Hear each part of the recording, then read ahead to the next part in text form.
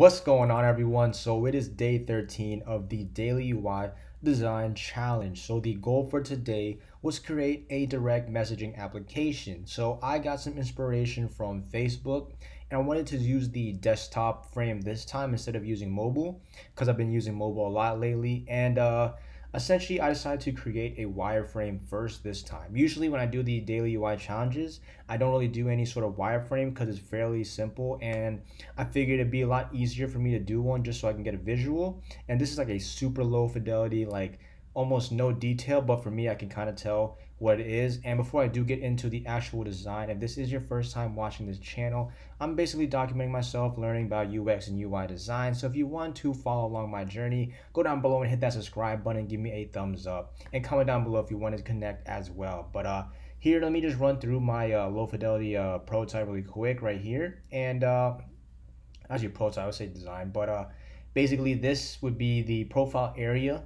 So the person's face, name, and everything. This is just a giant text box, so the conversations that you would have.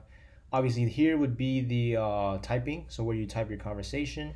And then on the left you have the profile image, people right here. And then this thing right here represents the search bar. So it's super low detail, almost nothing there. And then let's go over to the actual high fidelity design right here. So pretty much you can see I did more of a dark theme, and the difference I did for the day was I actually checked the color contrast. So essentially there's websites that check the color background on top of text so that you can see whether or not people of different ages, demographics, and certain disabilities and whatnot can actually read your text, because some colors are too bright on the background for some people. So if you have like some sort of color blindness or some issues seeing certain colors, you would not be able to other people probably would not be able to see it depending on what color you use. So I checked for this one, and these backgrounds right here, if I double click, you see the color right here matches with the white I use right here, so you can easily see that there. And then also this one, I had originally a different color, but I had to change it because it was too light, the background.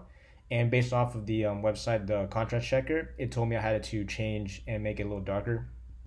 And overall, here's like the main design.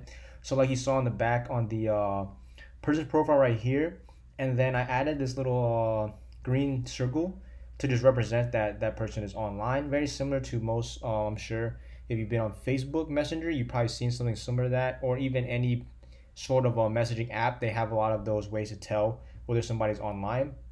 And then you obviously have the video call, phone call, conversation. I already mentioned this earlier. I did add the like sent and then the time, and then essentially it correlates with the you replying 2 hours later, and then eventually him following up. So here's just the bottom, the typing the text with just a send button right here. And then for this side, this is basically the profile. So if you go back to the wireframe, you can see this is essentially this right there. And essentially John, he is currently the person I have opened with the chat. So the way I did it is I would fill this background, because these are separate. This isn't like just one full rectangle box. These are each separate. And I colored it with the same color as this background so that it would fit. Ideally, I could probably tweak it up and do some revisions if I were to spend a lot more time on this to see what looks better, or even adding additional designs. But for now, I figured to know whether you're not on the actual check, it would be to blend in here.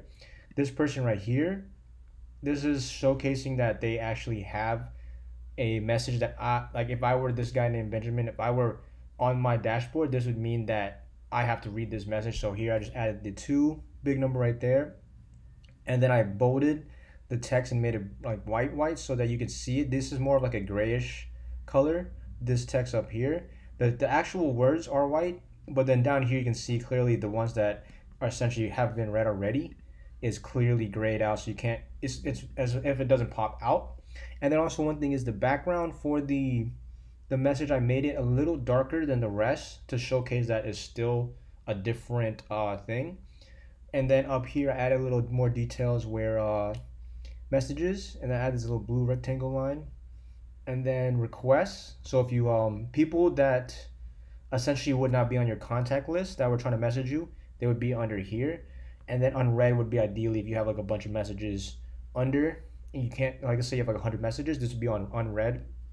And then obviously you have the search bar here, so you can search any message and then messaging up there.